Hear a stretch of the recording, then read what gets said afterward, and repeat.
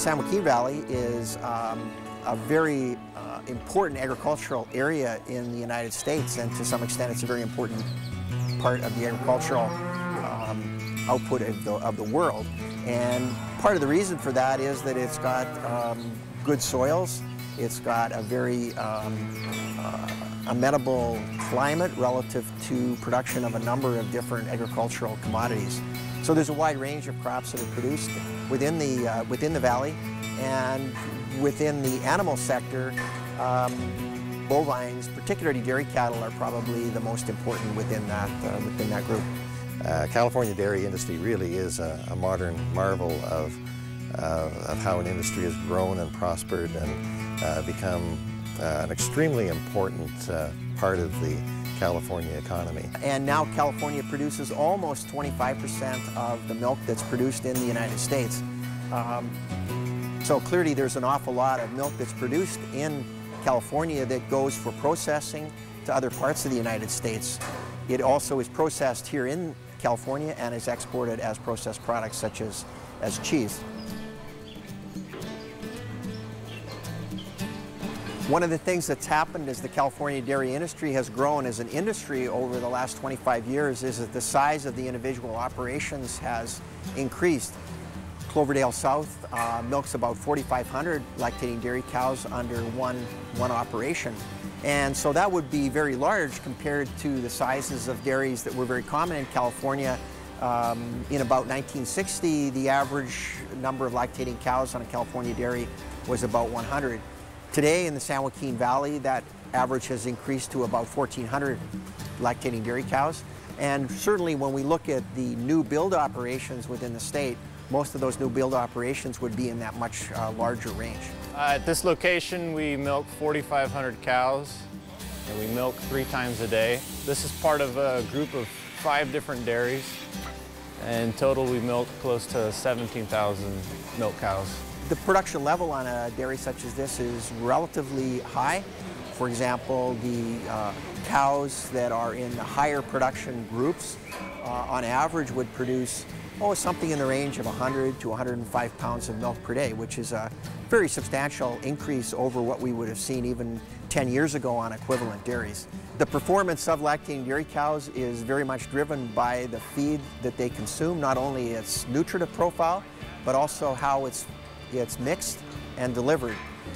So to be successful, you need to have a mix of ingredients that will create the ration that has the nutrient profile that would allow the cows to express a high level of milk production. 50 to 60% of our costs on the dairy come from the feed, and therefore I try to put a lot of focus on my day-to-day routines by, again, making sure that the ration that the nutritionist formulates truly makes it in front of the cow. Being in California, we have the advantage of having a lot of different byproducts here, from the citrus industry, pomegranates, carrots, you name it, it's grown here. We have an opportunity to put a lot of those into these rations, and the cows do really well. It always comes down to an issue of consistency of the product that we're feeding and what the price is relative to other ingredients.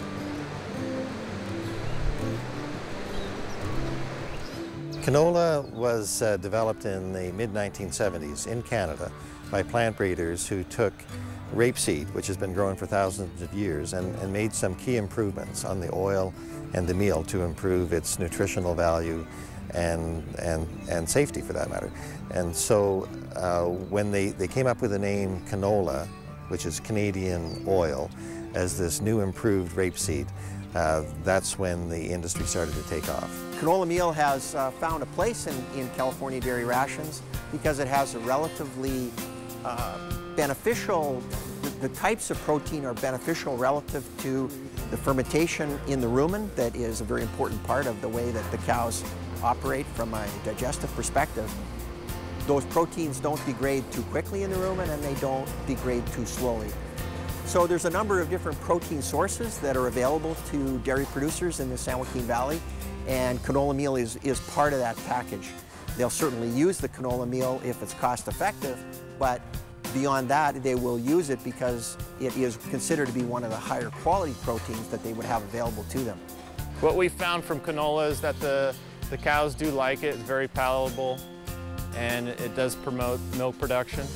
I would choose canola in our ration. I think it's a good protein source.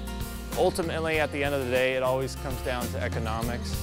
Another thing I do like about the canola is that it is a pellet, which the benefit of that in our rations is it reduces the amount of fine particles and can be a real benefit so it doesn't settle out of these rations.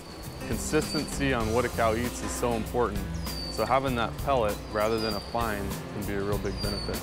So the biggest thing we look at in feeding canola is what is the cost per unit of protein versus the alternative sources, whether it be soybean meal or cottonseed meal or others. On an equal cost per unit of protein basis, I feel like the cows do perform better with the canola versus a soybean meal or a cottonseed meal. The California dairy industry is very important for the Canadian canola industry.